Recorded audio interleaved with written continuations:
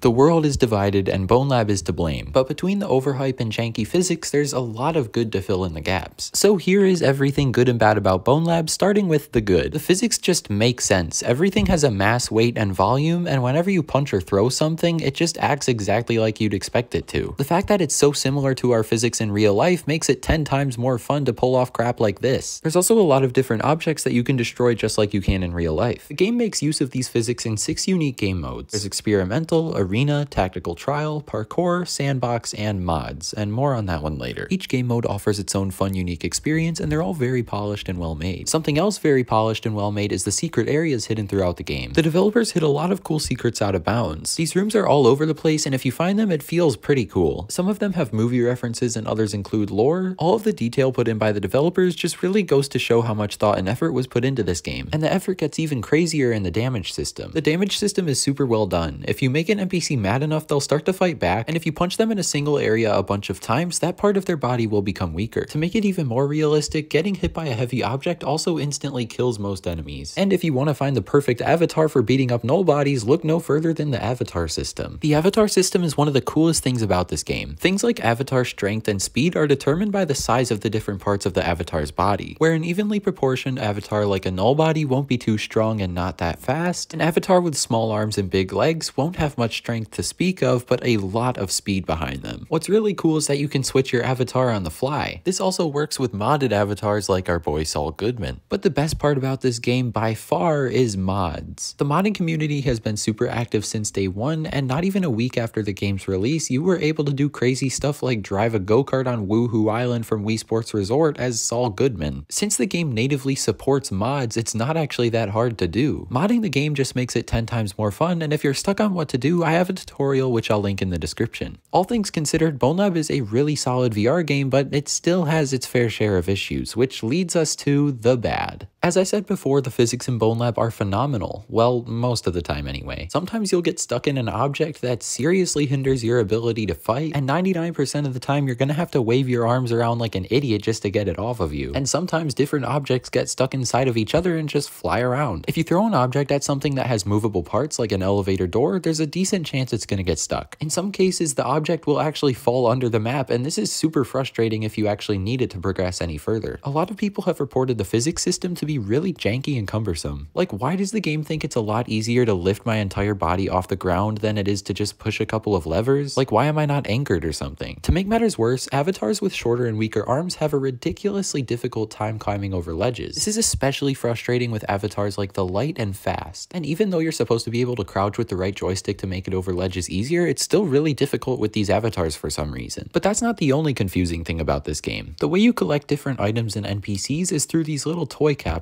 which you just grab and open up. Unfortunately, the game gave little to no explanation of how to do this, so most of us just banged them on the wall and shot them like idiots. Another issue? Well, a lot of players, including myself, thought that once you got to the Bonelab, the campaign was pretty much over because there's no clear way to progress from here. It took everybody a Google search to realize that you're supposed to go up these stairs, put these batteries in a generator, and use these levers to move a crane to put these orbs in place. Long story short, the game could have done a much better job explaining things. Obviously, Bonelab has its issues, but none of them are really anything that an update can't fix. I honestly think one of the biggest reasons people hate this game is because it got way too much hype for its own good. So while it may not be the immaculate physics simulation that we all expected at the beginning, it's still really premature to get mad at stress level 0 for this. And aside from all of the bugs and issues that I did mention, this game is phenomenal. Regardless, it still makes sense that people are mad. This has been Justin from Alternate Reality, signing off for now. See ya.